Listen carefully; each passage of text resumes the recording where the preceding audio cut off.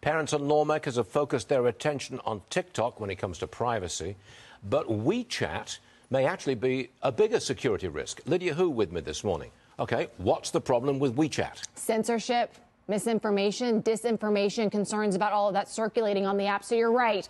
While there is a lot of conversation over regulating TikTok, the WeChat app is just as troubling for privacy and free speech advocates. So what is WeChat?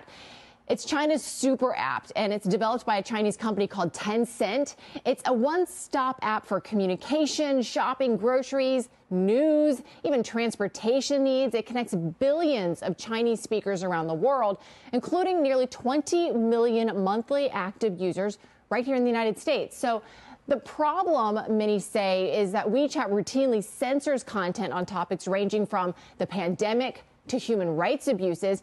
We spoke with one U.S. resident who was suspended for 6 months after posting news stories about COVID that undermined China's zero COVID policy. A lot of independent WeChat public account bloggers like me have been shut down by WeChat in the past, especially accelerated in the past 2 or 3 years. It's a strong indication that WeChat censor public account for the favor of the Chinese Communist Party. And here's an example for you, Stuart, of WeChat's influence. It's documented by the Atlantic Council.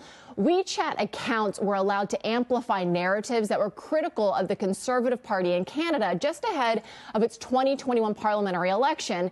And a Conservative Party member that was seeking re-election, well, he lost. And it's believed that the misinformation spread about him on the app is to blame. Experts say this shows just how this app shapes worldviews with profound consequences. Imagine that all the American social media was wrapped up into one app. What people think of the United States, what people think of the war in Ukraine, what people think of COVID, all that information is distorted. Now, the company Tencent pointed me to a statement that says it has no editorial control over what's posted on the app. And because there are now talks to ban WeChat, Tencent also added that, quote, banning WeChat would only result in a less connected digital environment that harms all. But, Stuart, some states, just like they're moving to ban TikTok, some states are also banning access to WeChat as well now. I can see why. Lydia, thank you very much.